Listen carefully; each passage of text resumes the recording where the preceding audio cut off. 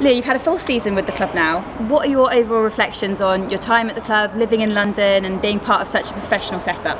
I think last year was amazing for us. I think getting through to the final was amazing, and unfortunately we didn't win, but I think it's something that we've looked at this year and it's something that we want to achieve going forward.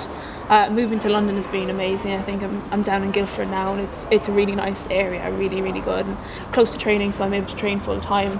Being in the full time setup with all the girls, and the new girls in this year now, it's been absolutely incredible.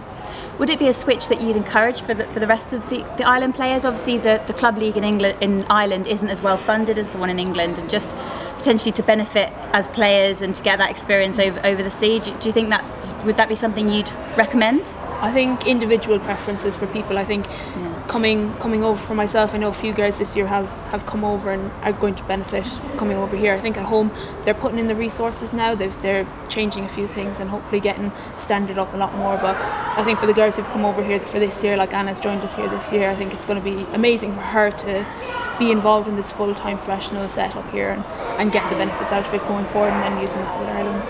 Yeah.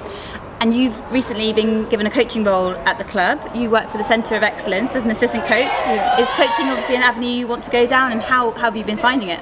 Yeah, it's something I definitely want to do. I think it's something I can give back, I can help, and keeps me occupied during the day. Obviously we're doing rugby every single day of the week, but it is nice sometimes to give back and to definitely see the girls coming up through the age grade structure and to get them doing what we're doing on a daily basis and to see how they cope with it. But yeah, coaching is something definitely I want to try and give back and go into, and hopefully once I finish and retire in a good couple of years, that would be something I'll be looking forward to do. Yeah.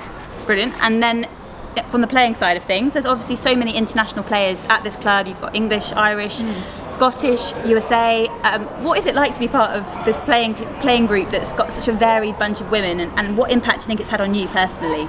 Well, I think last year obviously with girls in, this year now we've so many more new girls in. I think we're benefiting from each other. I think it's something massive that Quins have put to us, and I think they've given us the opportunity to play with each other, which we probably wouldn't get anywhere else. And they're giving us the opportunity to work off each other and learn from each other, and I think that's so beneficial for us going forward as a club and as individuals. I think for myself, I've learned a lot off the English girls, off the Italians, Scottish girls. I think we're very lucky to be in this environment and to have them around us. Yeah, 100%. Okay, and just finally, you've always said you want to return to Ireland with fresh ideas and a fresh perspective when you go back to play back in your home country. Do you think this club's allowing you to do that sort of thing? Yeah, it's definitely it's benefiting me here. I'm able to train full time with the girls in Harlequins, and hopefully when I go back, I go back to camp and stuff like that with Ireland, and I can bring back what I've learned here to them. And I think it's beneficial both ways. They get to see what I'm doing here, and vice versa, what they're doing at home. I'm not home all the time, so I'm definitely learning to see if they're picking up a few new things. But Harlequins have given me so much here, so much knowledge that I'm able to bring back to the girls, and developing the sport, bringing back different ideas from different areas.